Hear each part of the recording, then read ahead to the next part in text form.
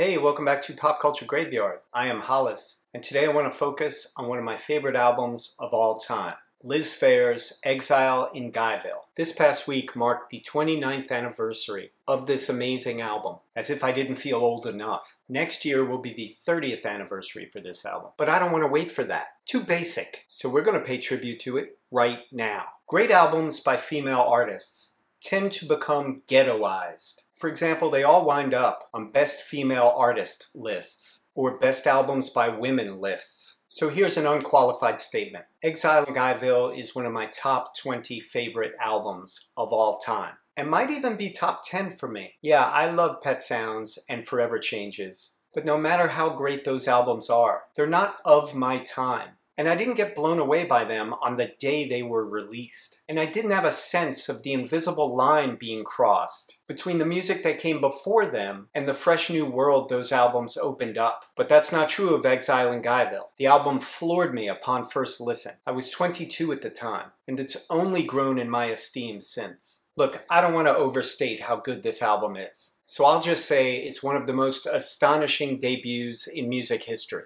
Too much? I don't think so. It's one of the best albums of the 90s. Liz released a new album earlier this month, Soberish, so I want to celebrate this masterpiece of a debut album right now. So please join me for a deep dive into Exile in Guyville. Bring it.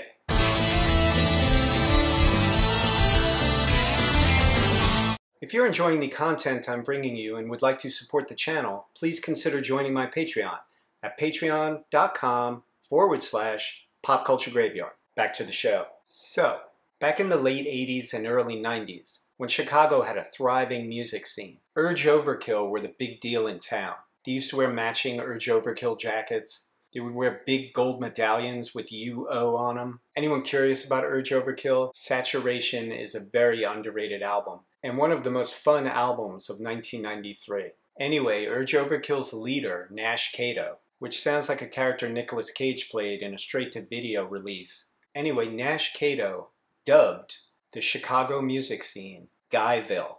I can't imagine how that must have felt if you were a female musician on that scene at that time. Ironically, Urge had a song on their excellent Stull EP, Goodbye to Guyville, which is all about how Nash wants to be the guy who a girl comes to every time she needs to get away from Guyville. I can barely unravel the logic of that. Anyway, to create the songs on Exile in Guyville, I feel Liz needed the wall of Guyville to play tennis up against. This record very much feels like the view of an outsider. Incidentally, Nash Cato from Urge Overkill took this cover photo, which purportedly is Liz topless in a photo booth, and it has been strategically cropped. A lady reveals nothing. This album is unique for many reasons, one of which is that the songs were built in the studio around Liz's voice and guitar, rather than recording drums and bass and then layering vocals and guitar last. It sounds logical to do the vocals and guitar first, but it's far from practical, so few recording sessions happen that way. Perhaps Syd Barrett's The Madcap Laughs, but that was recorded the way it was for mental health reasons, so it doesn't count. There simply isn't another album quite like this. The fact that Liz uses different vocal styles and attitudes on each song ensures that each track has its own unique emotional core. Yet this album's theme never gets lost. Now, the big story at the time of this album's release was how every song on this album was a direct response to the songs on the Rolling Stones' 1972 album, Exile on Main Street. Some people buy the story, some people do not. Either way, it made too good a story for the media not to run with it. My opinion is that that idea came late in the recording and sequencing of this album, which is why I think it's very valid that Liz stands by the publicly held perception that this is a response and/or rebuke to Exile on Main Street. One reason why Liz's cover of the Trog's Wild Thing, which was slated to be on this album,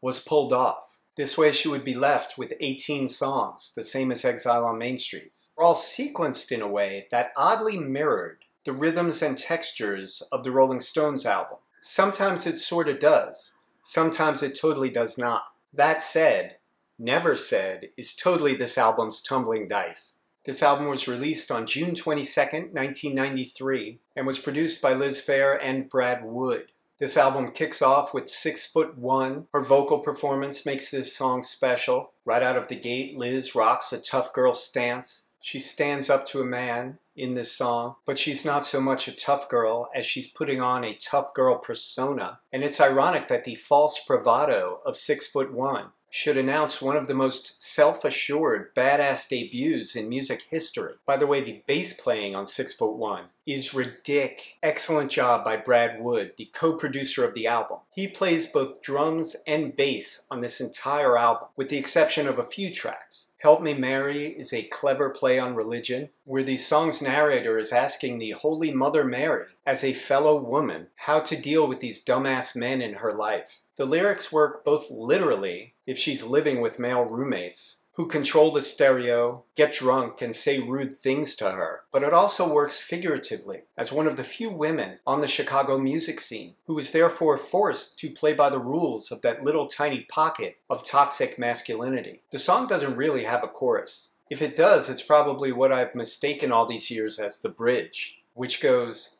"As they egg me on and keep me mad, they play me like a pit bull in a basement." What a fantastic description of sexism in action. The closing line is the best, where after the usual benign religious plea to temper her hatred with peace, shit gets real, and she asks Mary to weave my disgust into fame and watch how fast they run to the flame. Talk about living well being the best revenge. This song is a magical bit of songcraft. Up next is Glory. Years before mansplaining had a name, Liz took the piss out of a rock scene legend who bloviates in a club. It's been said that the rock dude in question was Steve Albini, the great indie producer, who one could easily imagine having the tongue of a snake, even if it doesn't literally slither Thulsa Doom-like throughout a rock club.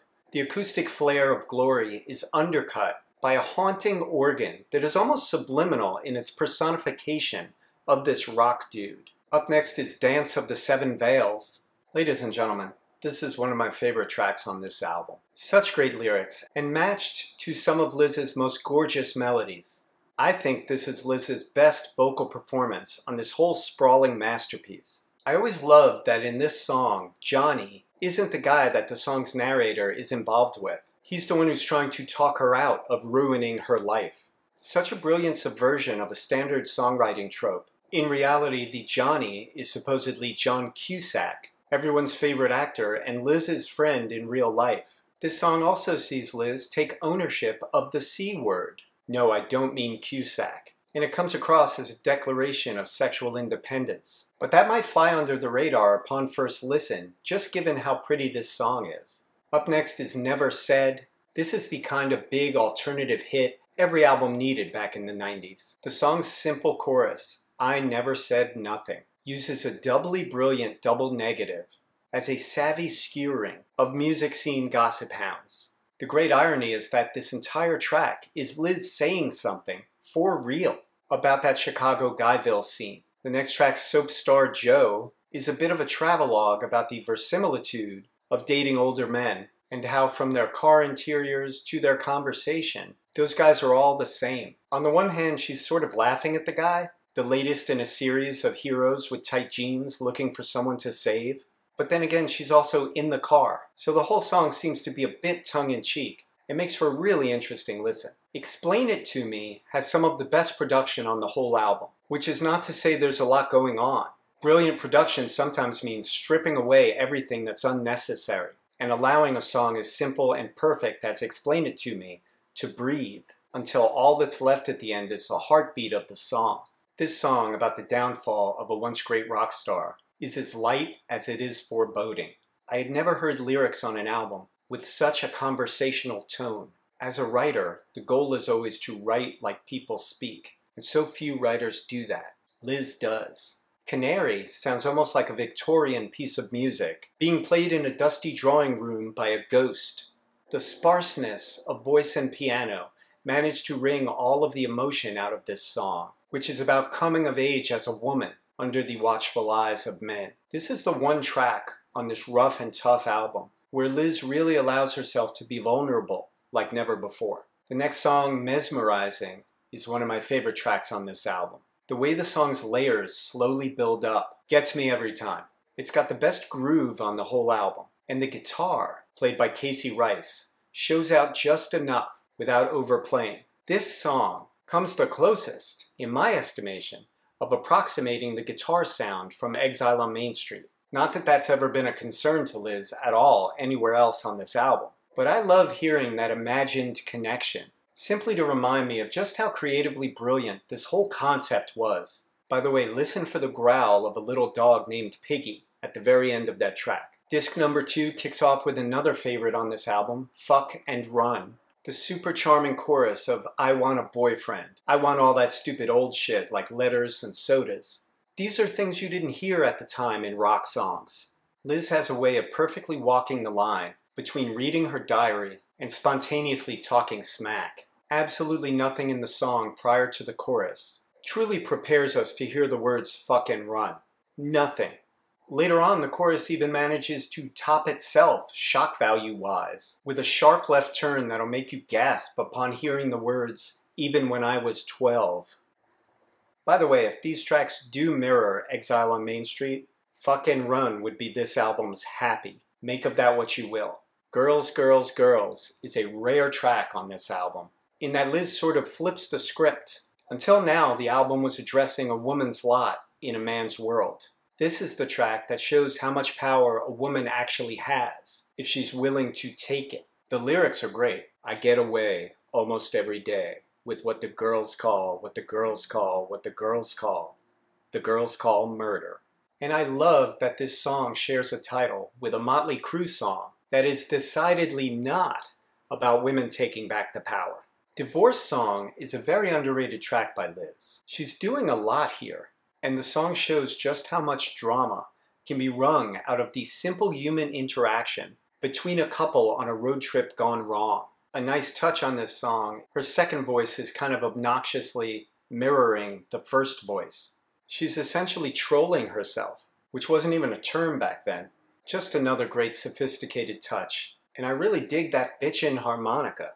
Shatter kicks off with a dreamy introduction with a foreboding undertone, and once the song really gets going, feedback kicks in, and it's almost like two songs woven together. Flower has a sound that's equal parts sound experiment and sex-positive Girl Scout sing-along. Is that a thing? In this song, Liz asserts her sexuality during a time when women weren't really supposed to want sex. Think about that. I remember '93 as being fun.